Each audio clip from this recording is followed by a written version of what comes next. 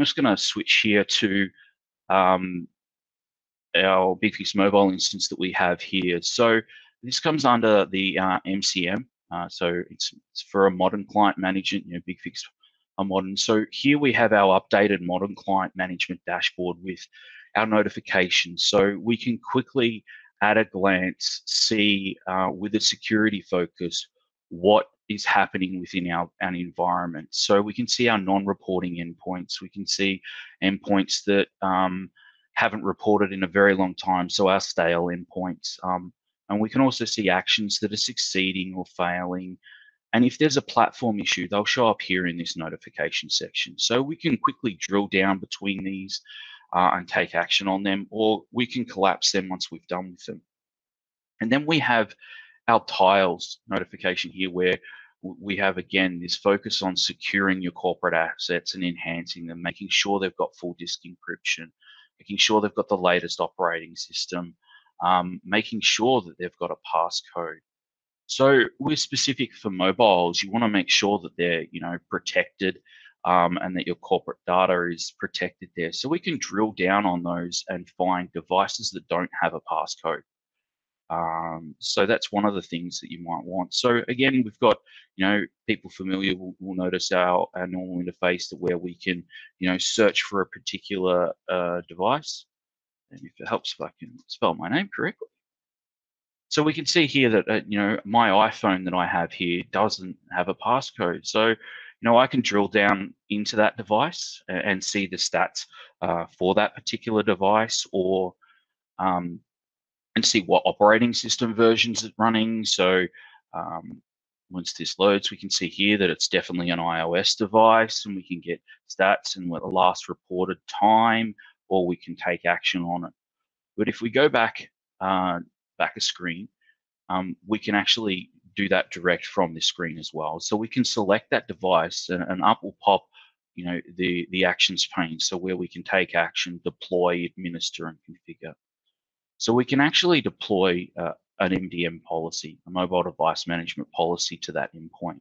So we're in the passcodes without a policy. We know it doesn't have a policy on it. So this is where we can deploy that policy to it and apply a passcode policy. So this takes us to the deploy policy, automatically adds that device because we've added it. Then we can pick our policy, and we can filter using the refine my results. So we can filter it down on passcode policy.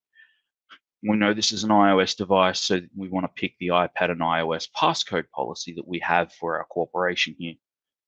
So we can click deploy that, and we can click deploy. This will then go and launch that action, right? And it will give us the deployment screen. And we can see not reported here. And if we switch over, so this is actually a set of mobile devices that I have here with me. So we've got all these mobiles here. We've got an Android, and we've got an iOS device here, and another Android here. So that policy is actually deploying out now through the network, and you can see, bam, it's got that passcode policy. So it's prompting me to set a passcode policy. So this is how quickly we can take action on these devices. So this instance of BigFix is in AWS in the US somewhere, and my device is sitting on my desk down here in Australia. So within less than 30 seconds, we've been able to take action on that device and set a passcode policy on that. So now that's going to keep annoying me for 60 minutes until I set a passcode policy on that particular device. So the next, you'll see here, once we switch back to this, you'll see that it's actually reported up now as fixed. So it knows that it's got that passcode policy on there. It knows it's fixed it. So we can actually see the results happening pretty much in near real time. So that, just setting passcode policies is not the entire thing that we have within this. So, that's how we can affect a single device. But what if we wanted to say lock a device or do multiple devices? So back in our management pane, we can go and perform a mobile device management action.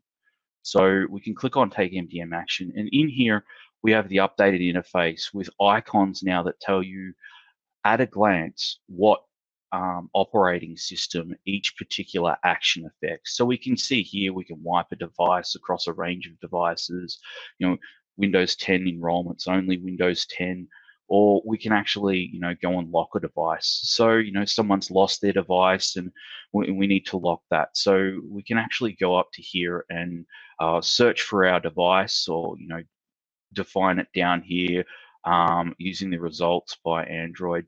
So we can actually see, and we're going to pick on, again, another one of my devices that I have sitting here on my desk. And we can deploy a lock to that device. So again, if we quickly switch over, because sometimes this happens very quickly, we can see that that device is up and running, and the screen's displaying, etc. And bam, everything's just gone black. It's received that passcode, that lock policy, and it's actually gone and locked the device. So now it's going to ask us to authenticate with our super secret password here. So you can see that that's how quickly we can affect a particular device. Again, from the other side of the world, here I have my devices here, and again we look back here and it's report as fixed. So that's how we can do that on a range of devices that we might have within our suite. Or, how do we create those policies? How do we deploy applications to a particular suite of users? So, we've got passcodes on here, but what about apps?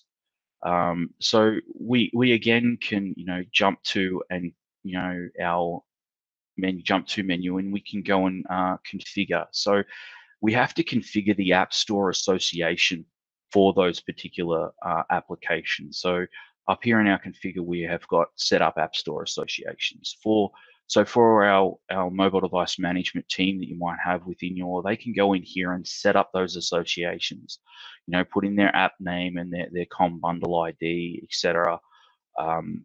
So here is where you can define what operating system is and what application. So here you can see we've got a bunch of applications ranging from iOS to Android devices. And there are a couple of differences between them. For Android devices, you just require the bundle ID or the COM bundle ID. For iOS devices, you require both the store ID and the bundle ID to be able to do that. So we can use the actual web stores to get that. So for Android, we can go to the Play Store and we can look for PowerPoint, let's say, and we want to grab PowerPoint. So we can see here that our PowerPoint COM bundle ID is PowerPoint. com.microsoft.office.powerpoint. So we can go back here and set up that association. Microsoft PowerPoint, and we entered our bundle ID, and we can save that. So that's just basically set up that association, but it looks like we've already got that one listed in here. So it already exists in here down the bottom. So we can set up that association, or if it hasn't done it with with iOS, it's a little bit more tricky. So you can go to the App Store, so apps.apple.com, and you can search for your app, and it'll return your ID, right? So that's the store ID that it comes back with. But to get the COM bundle ID, there's a few different ways you can do it. One of the easiest is to use the iTunes API, and you can look up the actual iTunes ID, and then you can it'll report back information and in a text file. So you can then open that text file up, and if we switch over to our text file that just opened here, we can see here it gives us back a multitude of information. But the one that we're after down here is our bundle ID down the bottom here. So that's where we can get our bundle ID. So we know that it is Microsoft.office.outlook. So we can see pretty quickly at a glance exactly what ones we have and what we can set up our association.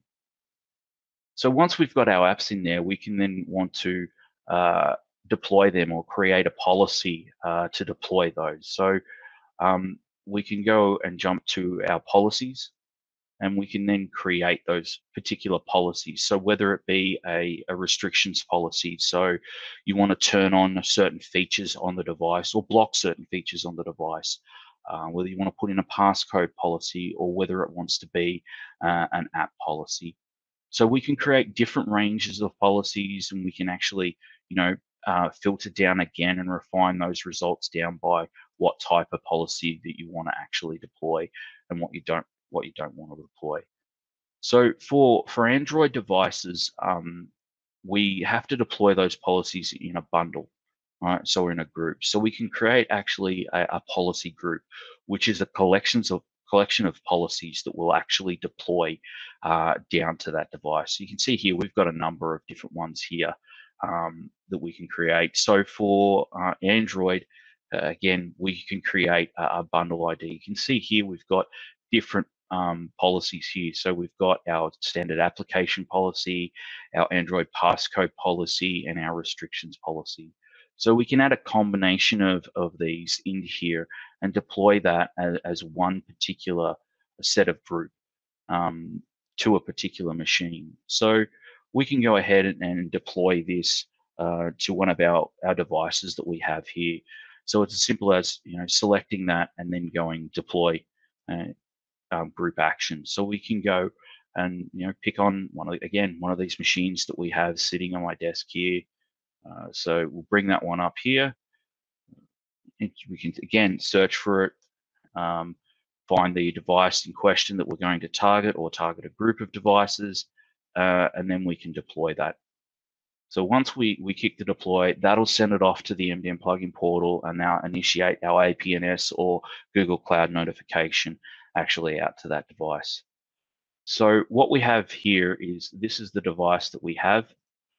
So you can see here there's no actual apps on here at all. This is just a default enrolled device. So nothing else is happening with that device. I've just enrolled it previously, and it's sitting there waiting for that. So we'll again see shortly. So you can see here, request Uber a ride has started to download. So it's actually got that. This is my own personal device. So, we've got all these different notifications coming up and clicking to certain things. So you can see here now that it will start to download applications and install these applications on this device because we've actually asked it to go and do that. So that's how quickly it can affect. So soon these will show up. So while we're waiting for those to show up and it's deploying down, well, how does the user actually enroll their device? So you can see here it's now deployed Uber, and it'll continue to deploy the rest of those devices as well as apply the restrictions that we've had. So over here on the left, we've got another device. You'll see here that this device isn't enrolled. So it doesn't have a work profile. It doesn't have anything like that. But, by emailing out to the end user a link or getting them to go to a web page, we can quickly open up a website, and they can authenticate with their credentials for that corporation and actually log in, right? So this will then step them through the Android work profile enrollment. So here it'll actually go and enroll the device. So it'll start setting up the work profile, asking them for the terms and conditions. So, it's a light touch, just clicking a few buttons, and this will start enrolling them. And then our policy for BYOD will come down because this is an over-the-air enrollment for a bring your own device. It's not a corporate enrollment. So our default policy that's applied to our BYOD users will then come up, and it'll start registering. So, this is an emulated device. It will take a minute or two to actually do that. But if it was a physical device, it'd start going through its motions and it'd be done and ready to go. So, look, that's just quickly how we can do the mobile stuff.